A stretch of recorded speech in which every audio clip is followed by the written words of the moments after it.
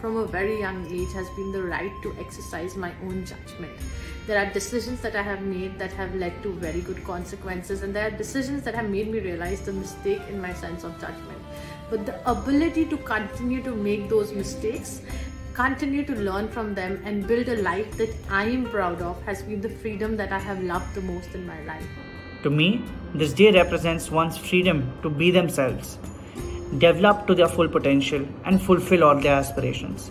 In that sense, I'm extremely happy with where we are today as a country and as a society, because I see our youth filled with courage and determination to be the best version of themselves, not only for oneself but also for the society at large. And with such a sentiment, there's no other way but up for the people and for the country.